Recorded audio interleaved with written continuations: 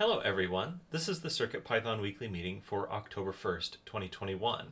It's the time of the week where we get together to talk about all things CircuitPython.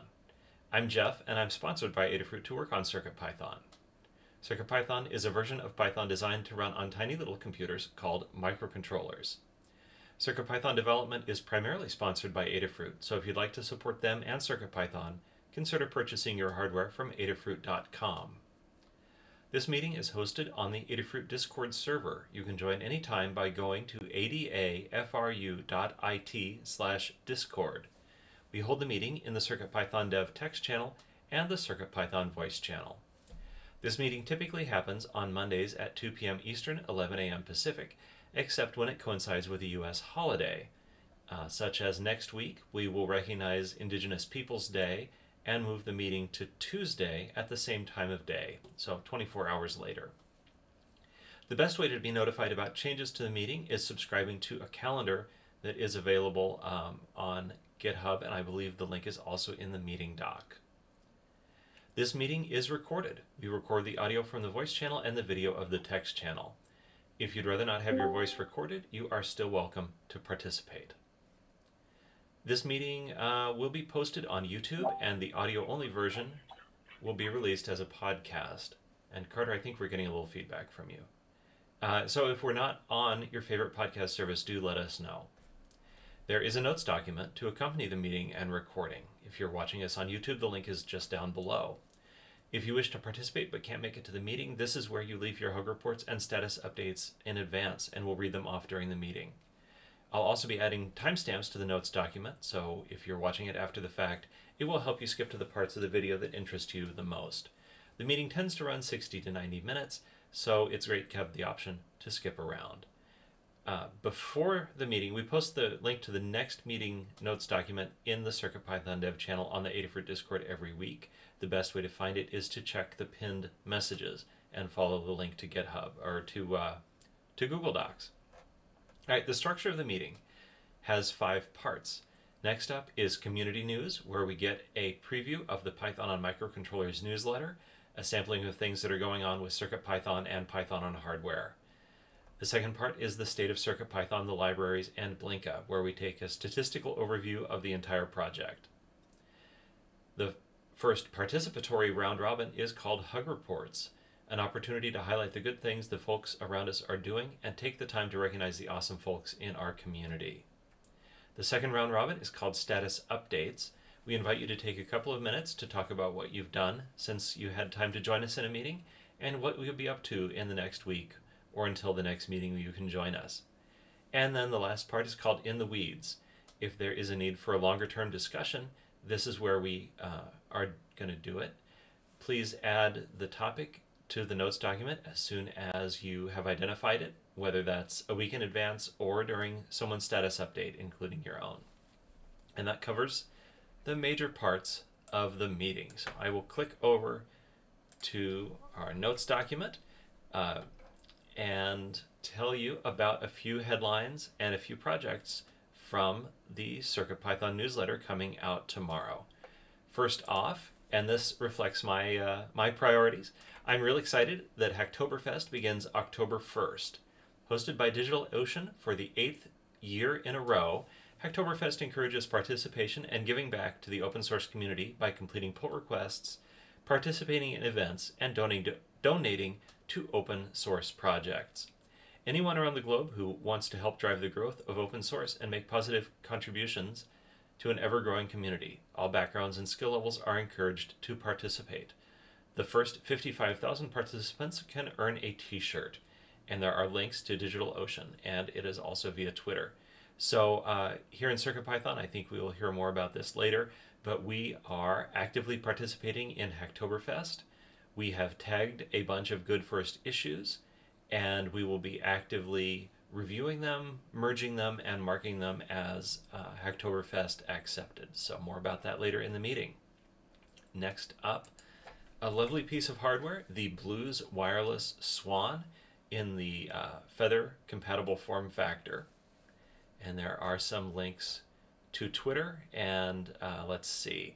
The highlights of this board are 120 megahertz STM32 microcontroller with 2 megs of flash and 640 kilobytes of RAM, a bunch of I/O pins that you can use that are kind of in between the regular Feather pins, and yeah, other stuff. So next up, and I picked this one, full disclosure, because it's a project by a friend of mine. It's called Octomatrix Portal.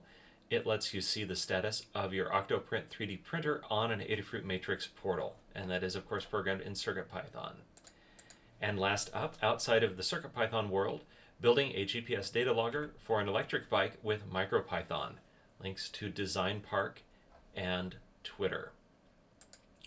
The CircuitPython weekly newsletter has a lot more than this, and it is a community-run newsletter emailed every Tuesday. The complete archives are on adafruitdaily.com/category/CircuitPython, and we always seek to highlight the latest Python and hardware-related news from around the web, including CircuitPython, Python, and MicroPython developments.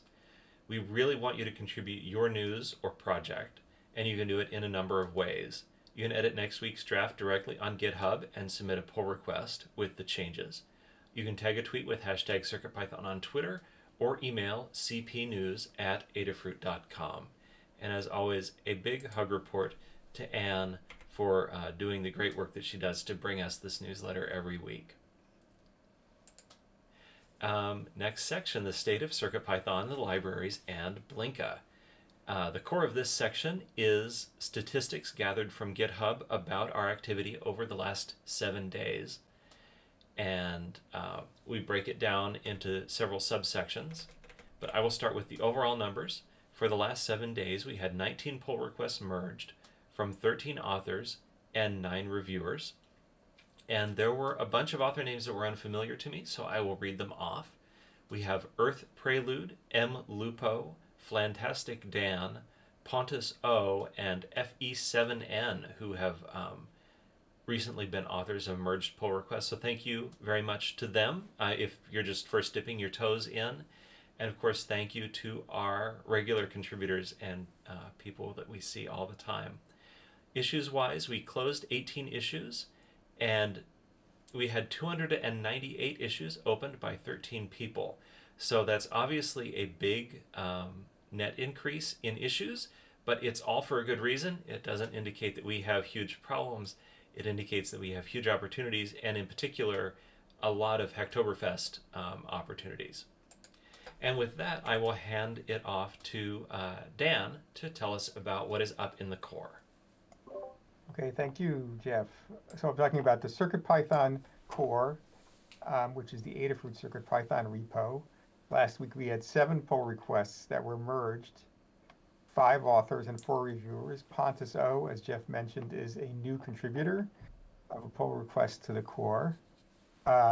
We closed 6 issues, but we opened 13 new issues. That's fine. People are beginning to discover issues with the 7.0 release.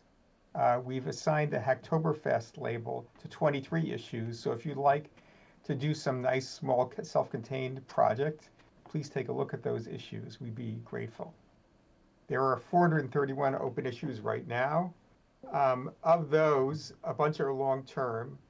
There are 17 open for 7XX release. We'll probably do a 7.1 release in the not too distant future, adding a few features and fixing some problems.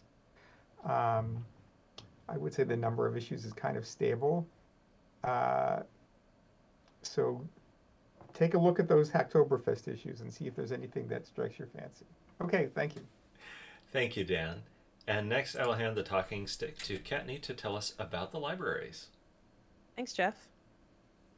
So this applies to all of the Adafruit CircuitPython libraries, which is everything that starts with Adafruit_CircuitPython_, as well as the Adafruit CircuitPython bundle and the community bundle, and I believe our cookie cutter repo. So across all those libraries this week, we had 11 pull requests merged from 7 different authors and 7 different reviewers, leaving us with 57 open pull requests. We had 12 issues closed by 7 people and an exciting 282 opened by 2 people. And the lovely thing there is we assigned Hacktoberfest label to 283 issues, and I believe something like 280 of those are new. So early hug report to Foamy Guy for that. I will be giving another hug report to Foamy Guy for that later. So that leaves us with 624 open issues and 285 good first issues. If you're looking to contribute to CircuitPython on the Python side of things, check out circuitpython.org/contributing. You'll find all of this information and more, including a list of open pull requests, a list of open issues, and some library infrastructure issues. You can search the issues by label. If you're new to all of this, check out Good First Issue. We just created many of them. And there's an explanation in those issues on how to complete them, and we are absolutely available to help you with any questions you have along the way. There is a guide on contributing to CircuitPython using Git and GitHub that explains a pretty standard workflow for using both to contribute to open source. And it's our standard workflow, so take a look at that if you're new, and feel free to ping us with any questions. And we are always available on Discord, which you can join at adafru.it/discord, or if you reply to the GitHub issue, we can also assist you there. In terms of library updates in the last 7 days, we had one new library, Adafruit CircuitPython Radial Controller, and a few updated libraries that I will not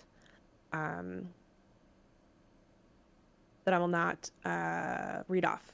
So overall, we're heading into Hacktoberfest with a massive number of good first issues. This also means that there may be a number of folks looking for help with PRs and so on over the next 4 weeks.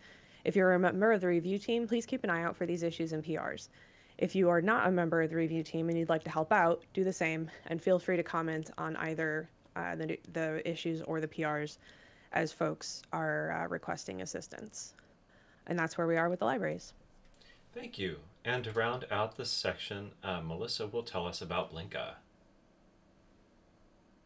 Hello, Blinka is our CircuitPython compatibility layer for MicroPython, Raspberry Pi, and other single-board computers. And this week we had one pull request merged by one author and one reviewer. There are 4 open pull requests. I think one of those is mine, so I'm kind of waiting on somebody else to look at it. Let's see, there were 0 closed issues by 0 people and 3 open by 3 people. And there are 0 issues with the Hacktoberfest label assigned. And we currently have 65 open issues.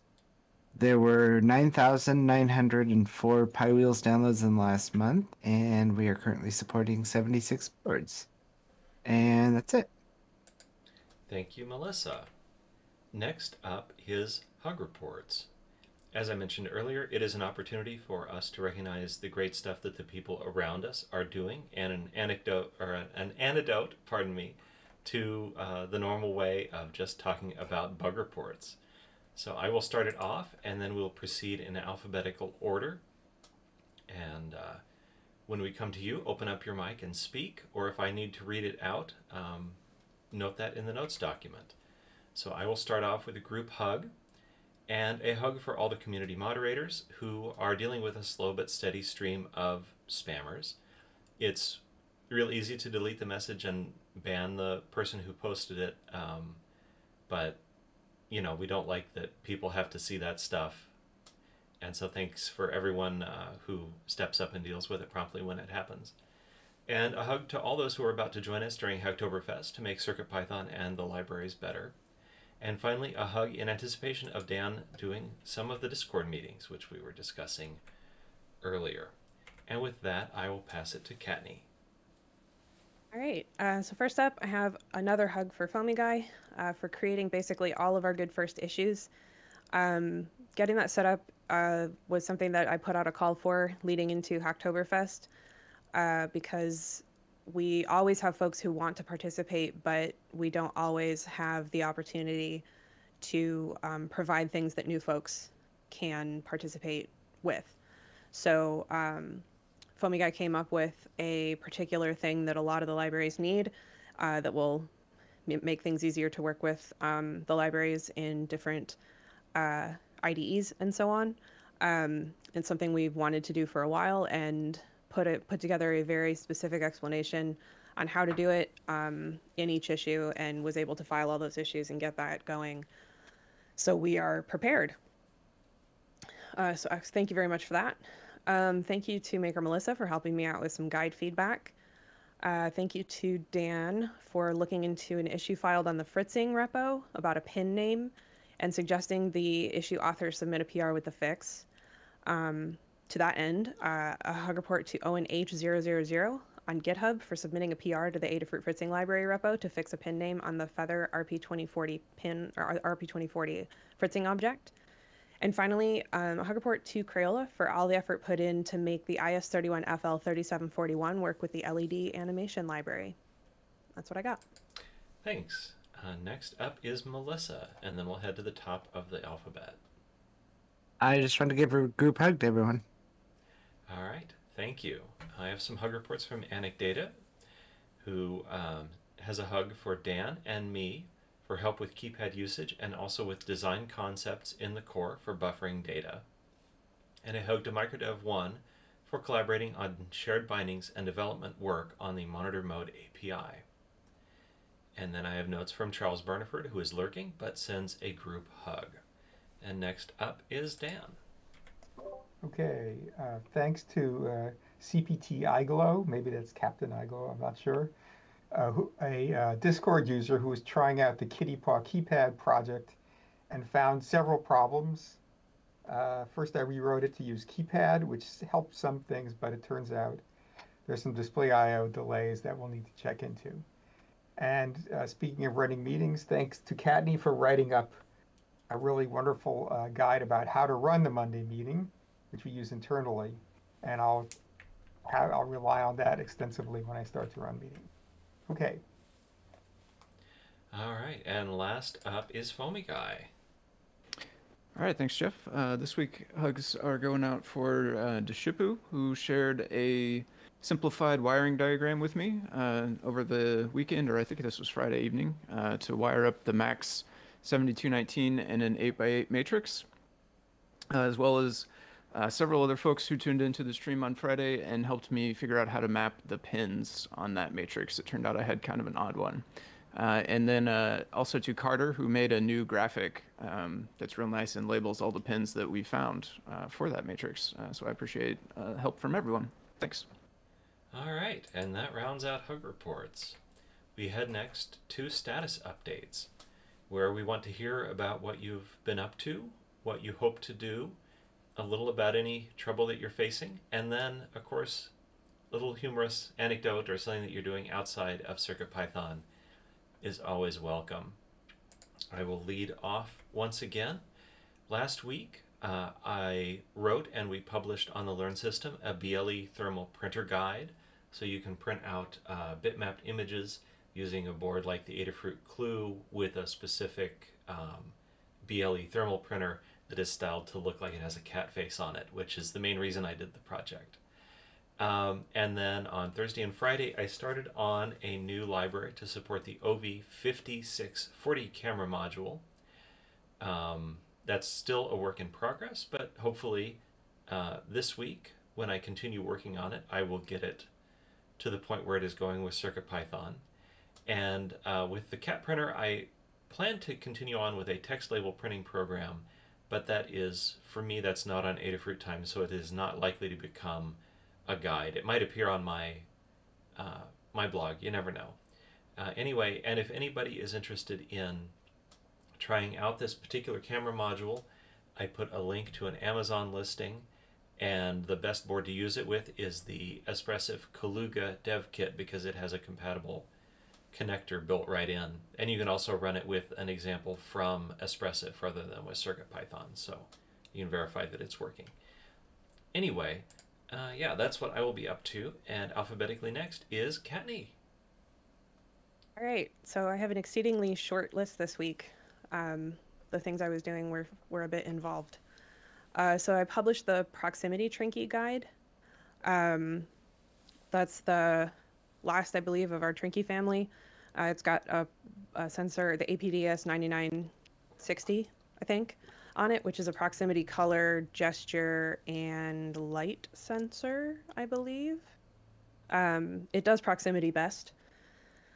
So we did, there's a couple examples in there that use that, including one to play the Chrome Dino game, which if you've ever used Chrome when you don't have network connectivity, you'll be aware of this, but if you've always had network connectivity, you may not be aware of it. It's basically a side scroller where you hit the spacebar to jump over obstacles and you're a dinosaur. Completely random, but we put that together and I was actually able to play it relatively well with the Trinky, so it's usable. Anyway, I finished the ANO rotary encoder guide, and that's now awaiting moderation. That's a large, clicky, directional navigation rotary encoder with 5 buttons that we made a breakout for. And there's a fairly simple example that shows a LED on a NeoPixel ring do things based on the encoder buttons and encoder itself. So that should be out soon. Just keep an eye out for that. So if you picked one up, that'll be in there and that'll have all the information about the breakout and so on as well. So this week, I'm working on the LED glasses guide with Phil B.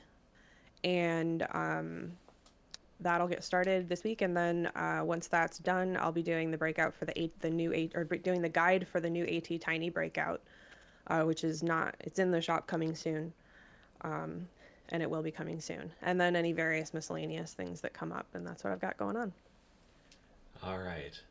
Just a few items, but there's a lot behind it all. And next up, Maker Melissa. Alright, let's see here. I lost my place in the document. Okay, let's see. Last week I finished up my rotary animated GIF player guide.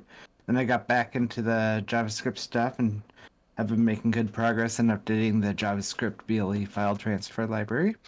And this week I'm going to work on finishing updating that library, and then I'll implement some file-related features into the CircuitPython code editor. And that's it. All right, thank you. And at the top of the alphabet, we have Dan. Okay.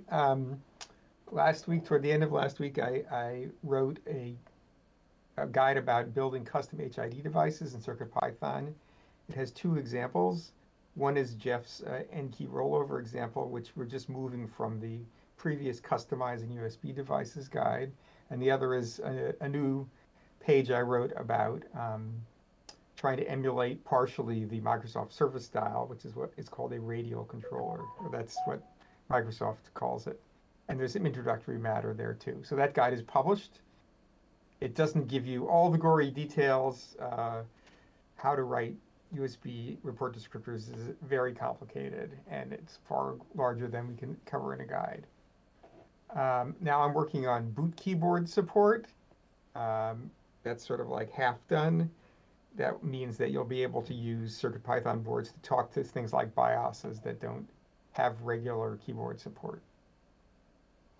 As I mentioned, there's a problem with the keypad, with the kitty key paw project, which the problem is that display I/O is doing a lot of work in the background, and it causes USB messages to be delayed.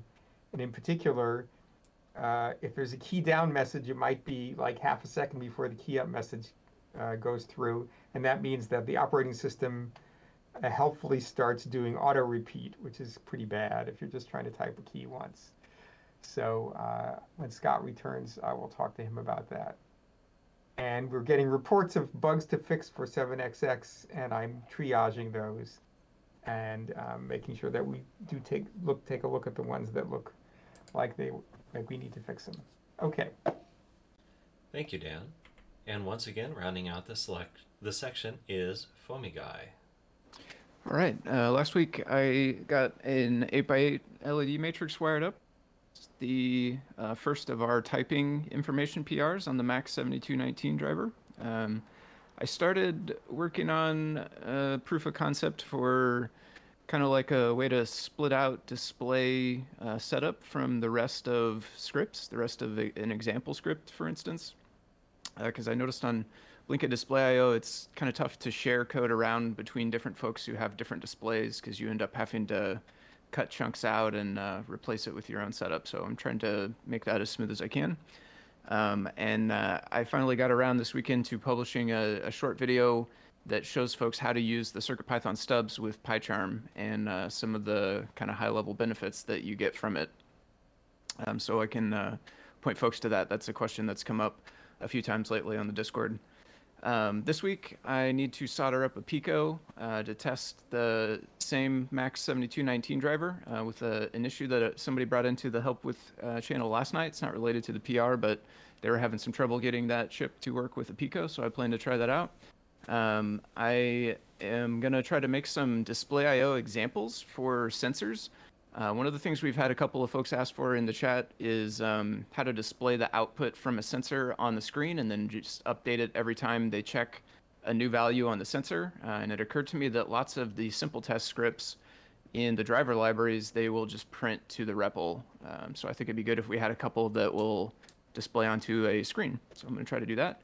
And then last thing I have is try to make an introduction to display I/O. We have a great guide, but some folks just do better with, like a video tutorial or something like that. So I'll try to make a video that covers the basic building blocks and how to put them together to achieve what you want with display I/O. And that's what I got on the docket this week. Thanks. All right. That finishes status updates. So we will now go out in the weeds. And as I mentioned before, this is a time for longer discussion that doesn't fit within the other categories. And I've got some topics here, and I will go ahead and hand it to Fomigai and Anecdata for the first topic. All right. Yeah, this was something that we that came up over the weekend, and it led to the same discussion about having display-based examples, but really I think this is a more general problem or a more general discussion. So in libraries, we always have an examples directory with one or more examples of the code, and we got to talking about like where would be the best place to hold a similar type of thing, but for core code.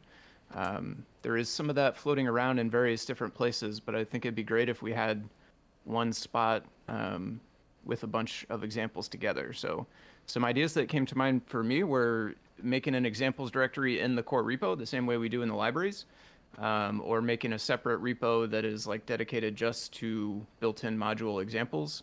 But I'm interested in feedback from others and any other ideas that folks have.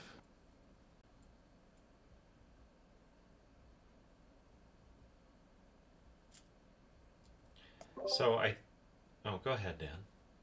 Oh, go ahead. I was going to say, I think that where we have the most is in the Learn system, so the Adafruit Learning Guides repo. And just to put my own question or discussion on top of this, I was thinking in the CircuitPython documentation, should we be linking more to, like, here is the main guide about bus I/O, if there is a bus I/O guide within the CircuitPython, read the docs. But that's a talk derail. about it. And it's a lot of work. Okie doke. So it hasn't been happening. We've discussed it though. If we don't want to add a directory to the core, I think a new core examples repo would be a better option than Learn. Because there won't necessarily be a Learn guide about each thing. Well, that and the level of CI necessary to handle code going into the Learn repo is pretty astronomical. And if it's definitely not going into a Learn guide, I don't think it's worth running all of that every time. So I think its own repo makes sense. And then the nice thing about that would be that I think we could probably work it into, or maybe I don't really know how the examples bundle works, but if we can get it pulled into the examples bundle, that would be also convenient.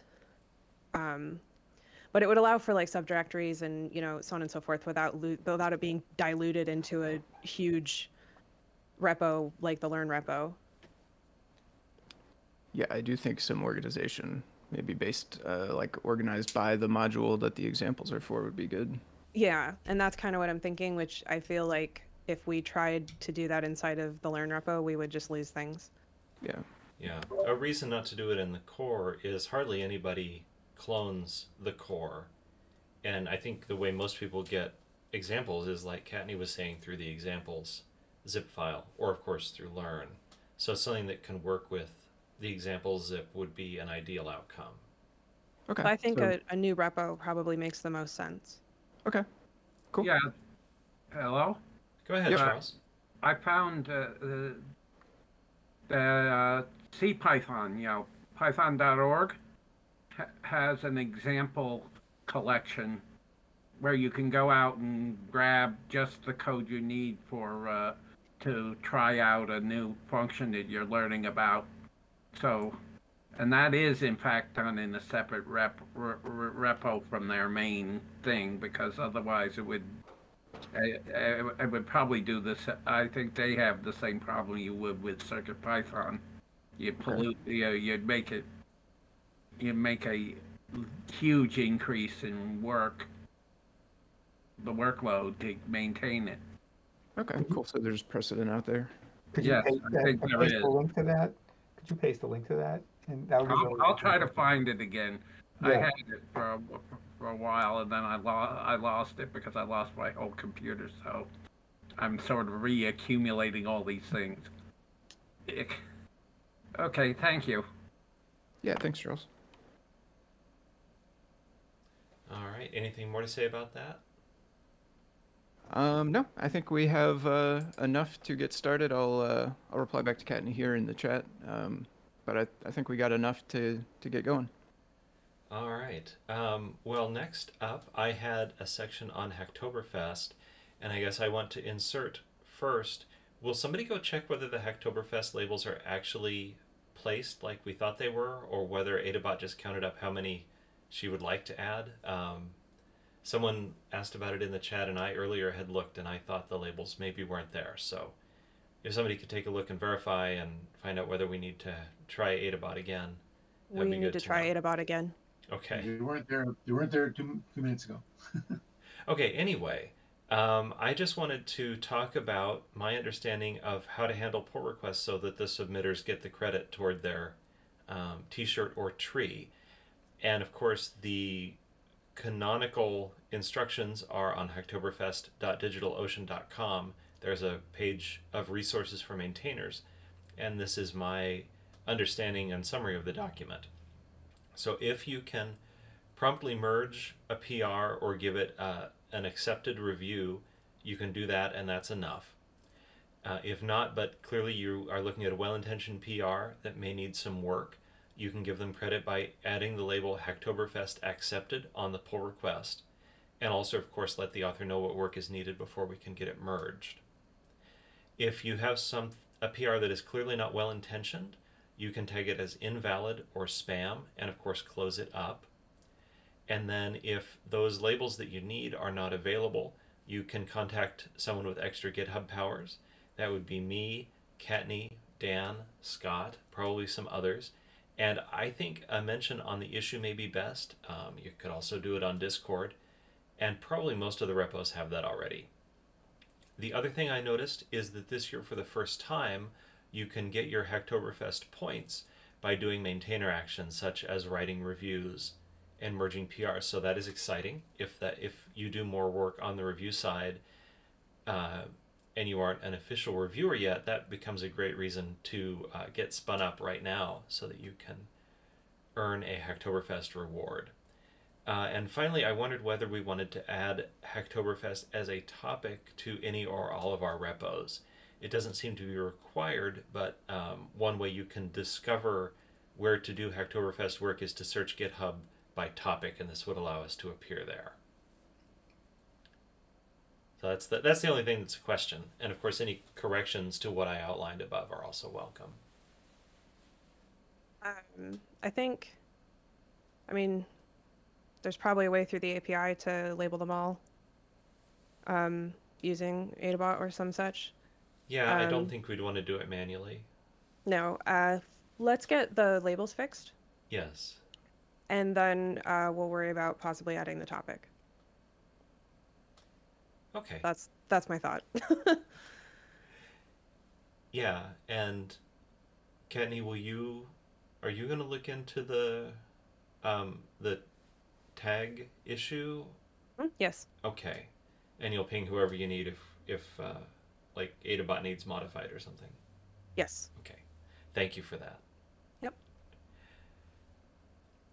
All right.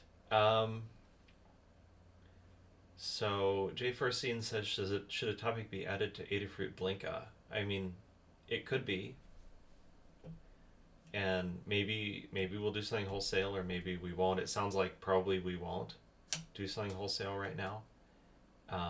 And if Adafruit Blinka doesn't have the tags go on issues and topics go on repos. It's nomenclature to learn, and it sounded like Melissa didn't know whether there were any good first issues or good Hacktoberfest issues in Blinka. So if there are not, that may be a reason not to mark it as part of the topic. Well, for Blinka, it's like I don't know what qualifies as a good Hacktoberfest issue, you know? I mean, shouldn't any issues qualify? Yeah, what the label does, it's a signal to maybe a more beginner person of whether an issue should be tackled. Ah, But because what you actually get counted for doing is filing a pull request, it doesn't actually matter. That isn't a requirement for somebody to be able to get the credit. It just is a signal. You should look at this. And so that's, I think, why we equate it with good first issue. yeah, I think there's not much low-hanging fruit on Blink at the moment, so... I don't necessarily think that's true. Oh, yeah? About it being a good first issue. We did that. Like that was an internal choice we made. There are plenty of folks who are far more advanced who will be participating in Hacktoberfest. So just don't add the good first issue label along with the Hacktoberfest label, and I think it's still an appropriate situation. So what about creating a just a topic over the whole blanket topic for the whole repo? That would be fine. Okay. That would also be fine. I think don't feel like you have to have low-hanging fruit to guide people to take a look at your issues is my point. Sounds good.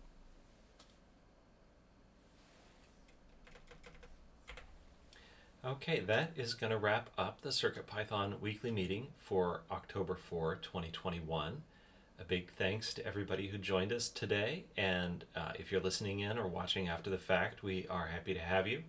And we invite you to stop by our Discord at adafru.it/Discord.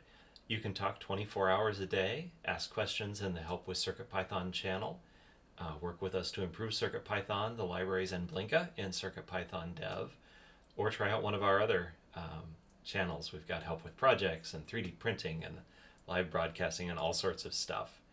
The next meeting is delayed by 24 hours in honor of Indigenous Peoples Day.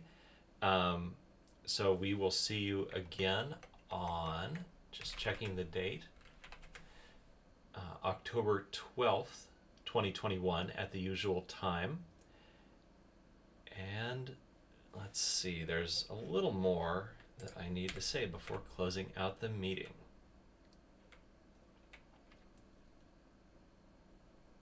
If you want to support Adafruit and CircuitPython, and those of us that work on CircuitPython, consider purchasing from the Adafruit shop at adafruit.com. The video of the meeting will be released on YouTube at youtube.com/Adafruit, and the podcast will be available on major podcast services.